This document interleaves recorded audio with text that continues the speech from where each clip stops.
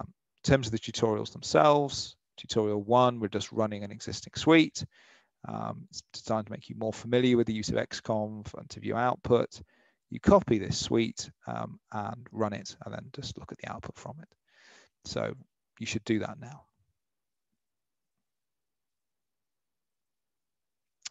When you've finished, when it's finished running, you can take a look. Things to remember here, you can check the progress of the job by looking in the output of the PE0 file, and kind of warning and error messages are held in this job.air file. The next tutorial is just to kind of have a play around in rows, just to make you more familiar with it. It's quite complicated.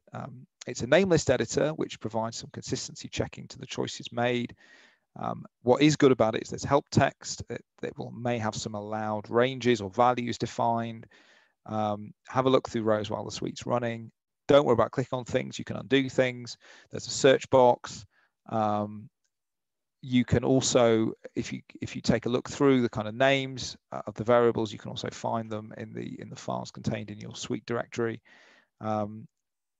It's a very handy little tool for doing these various things. So now you should work through the Exploring Rows tutorial.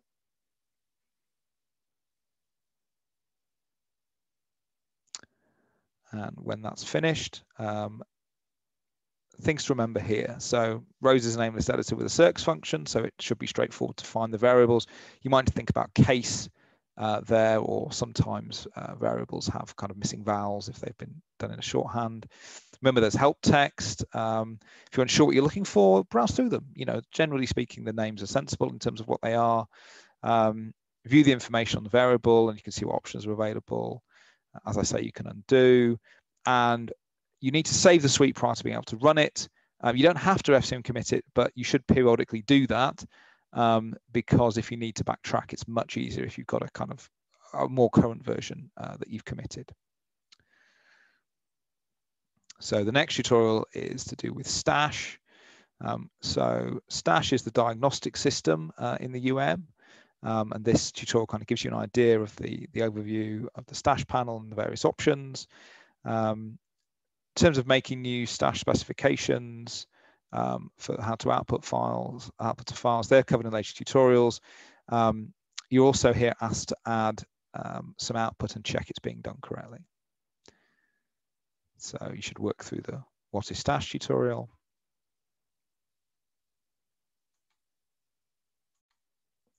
So when you finish the What is Stash tutorial, from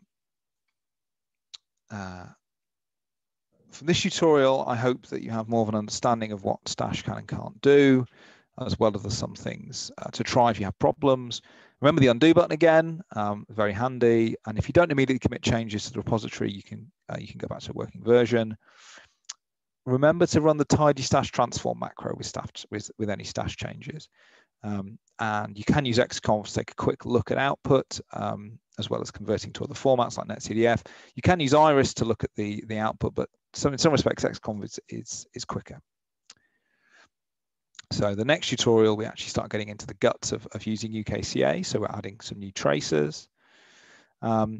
This tutorial begins the process of adding in new tracers, and then before we work on emissions, reactions, depositions, and diagnostics. So you're asked to add in these two new tracers, Alice and Bob. So now you should work through the adding new tracers tutorial. So when you finished that little debrief, points to remember here, you need to pick your tracer slots on the UKCA code if you're adding in new ones. So have a look at the where those are defined.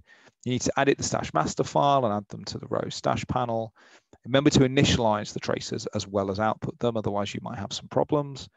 And you need to define the pressure level equivalents as well, even if you don't intend to use them straight away.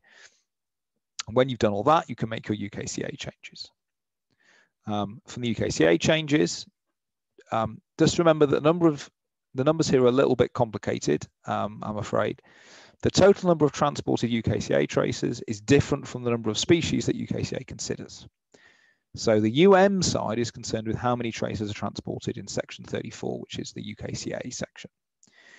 UKCA is concerned with how many species which are involved in the mechanism are transported. So how many are not, because there are also kind of steady state species that we think about. And this means that the UKCA diagnostic traces, such as age of air, will appear in the stash panel, but not in the UKCA species list because it's not used in the mechanism.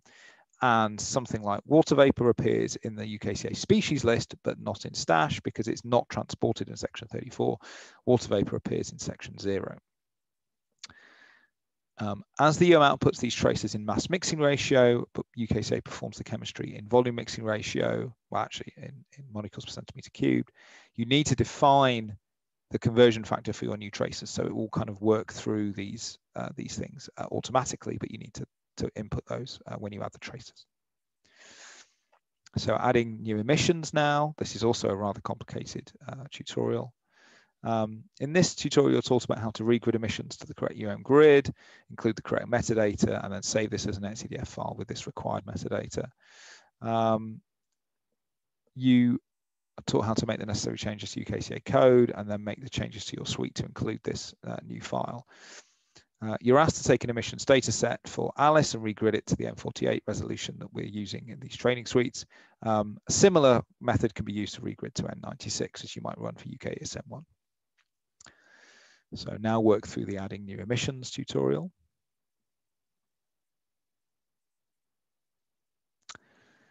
So once you finish the adding new emissions tutorial, what we do is we start with emissions of Alice. This is at 0.5 degree by 0.5 degree resolution.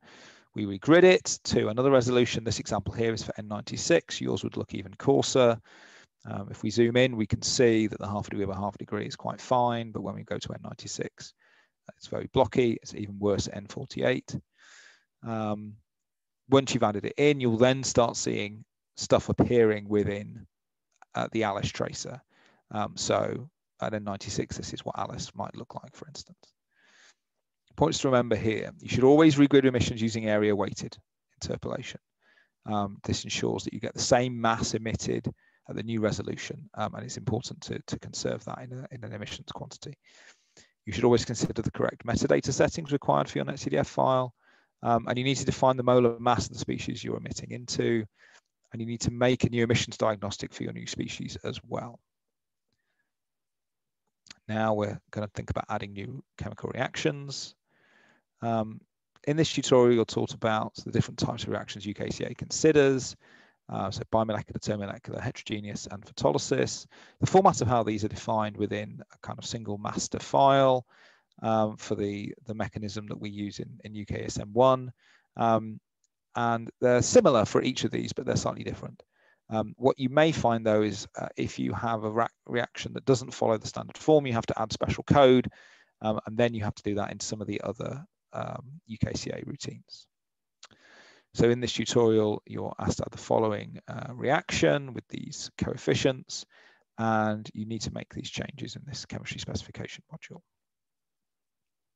So now you should work through the adding new reactions tutorial.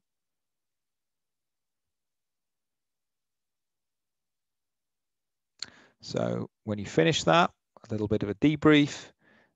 Now we should start seeing things appearing in Bob. So once the reaction appears, we're now able to turn Alice into Bob.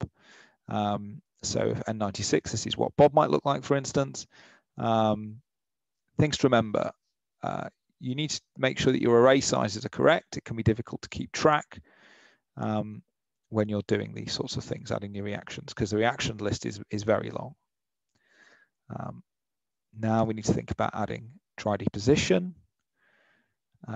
So there are two dry deposition schemes in UKCA. So we have a kind of simple two-dimensional scheme, and then there's an interactive parameterization, which deposits throughout the boundary layer, or it can deposit over the surface as well. This 2D scheme only requires specific changes to the chemistry module you edited in the last tutorial. The interactive scheme requires changes to two other UKCA routines. And you also, if you haven't done it already, define the molar mass of the dry deposited species. So you've got to add in the dry deposition of Alice. In this example, it deposits in the same way as CO. So there are some species which we set to deposit in the same way. This is the values for the kind of 2D scheme. The values of the interactive scheme, you can kind of duplicate what's done for CO in these two UKCA routines. So you should now add in the dry deposition of Alice.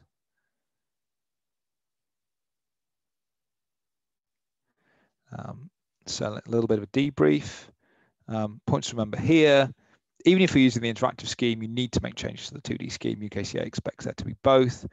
When adding species to the interactive scheme, you need to define this molar mass, and you also need to remember that there are options in the interactive scheme for different surface types. So 9, 13, 17, and 27 at the moment.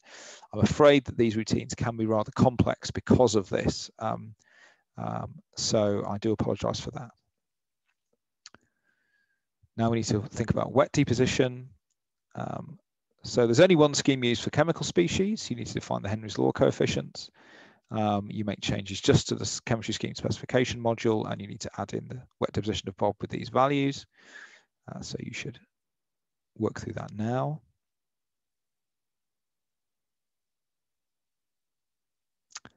When you've finished, points to remember here, it's very simple. The wet deposition is probably one of the simplest schemes so far. As ever, it could be made more complex, but it's as it is at the moment. The next thing we're going to think about is diagnostics for all these various processes. So while the stash system in rows provides a nice graphical user interface for requesting output, it introduces complexity within the code and in the stash master file format. So UKCA has a diagnostic system which deals with the stash handling, so we can add in these new diagnostic requests relatively easily in a similar way to how they're defined for the chemistry reactions and things. So this is in this file as a chemflux diags. You don't actually need to edit that module unless you want to make a new type of diagnostic. What you'll be editing is in this asad fluxstat module. You can output the following types of diagnostics, so kind of flux through chemical reactions, flux through deposition processes, net chemical dynamical tendencies of tracers, the atmospheric mass, some information about PSCs, a kind of tropospheric mask you can use for post-processing of fields, and tracer concentrations, which you can mask off. So if you just wanted a tropospheric amount, for instance. Generally, these have a units of moles per second. To add the new diagnostic, you define it in this asad fluxstat module, you edit the stash master array to include the diagnostics, and then you request the diagnostic in the stash panel. You can also use this diagnostic to sum diagnostics online. So if you had a load of little reactions, you wanted to just have the flux through all of them as one thing, you can add them all up. But that does mean that you need to be careful so that you don't accidentally send two things to the same stash code, because then they just be added together. So in this tutorial, I asked to output the flux through our Alice plus OH goes to Bob and SecOrg reaction, and the dry deposition of Alice and the wet deposition of Bob, and you output these as daily means to the UPA stream. So you should work through that now.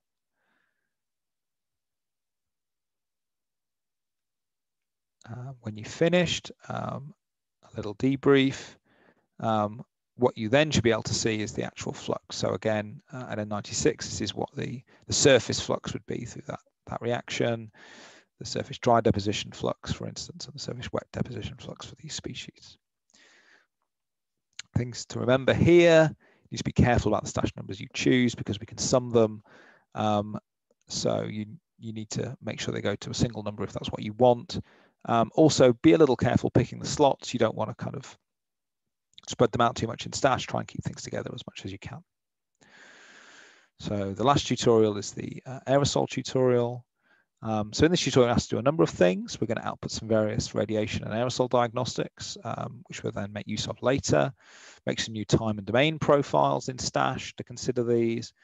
We're going to post-process these diagnostics using Iris in Python, and then we're going to alter the experimental setup to assess the impact of this change. So now we're not forming SecOrg, we're just forming Bob, which means we haven't got these links to the aerosol scheme. So this kind of gives us an idea, if you're running a full experiment, of the impact of this reaction on the aerosol processes. So now you should work through tutorial 10.